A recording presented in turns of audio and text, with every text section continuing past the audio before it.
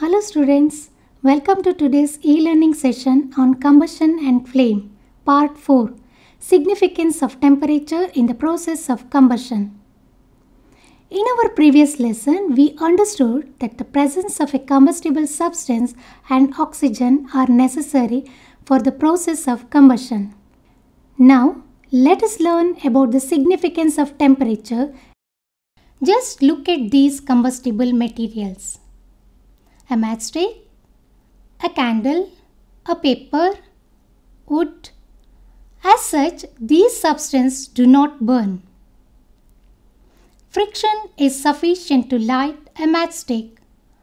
A flame is sufficient to light a candle. I will show you a small activity in which we can light a spirit lamp with a chemical reaction. Take a pinch of potassium permanganate powder in a porcelain tile. Add a drop of concentrated sulfuric acid and mix it with a glass rod. And now place the glass rod over a spirit lamp and observe. Straight away the spirit lamp catches fire. This reaction is highly exothermic and a lot of heat liberated during the reaction. This heat is sufficient to burn a spirit lamp. While doing this experiment, it is necessary to use small quantities of reagents because this reaction can be explosive. These activities show that different substances catch fire at different temperatures. The lowest temperature at which a substance catches fire is called its ignition temperature.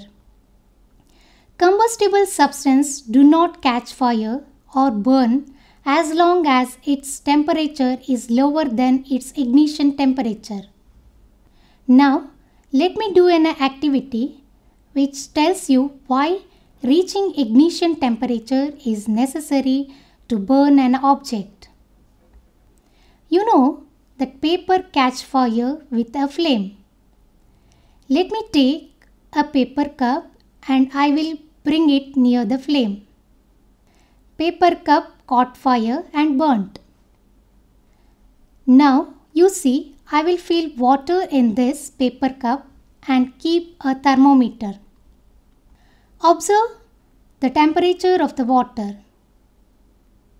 Observe what happened to the paper cup. It does not burn. After heating it for a few minutes, note the temperature now. You can see the temperature of the water has increased. But paper does not catch fire. Tell me why it is so. When we heat water containing paper cup, heat supplied to the paper cup is transferred to the water by conduction.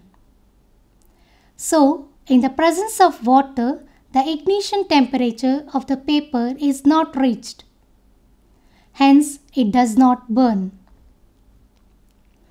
I think you will now recall your experience where you might have struggled to burn some materials like wet cloth, wet paper, wet wood, etc.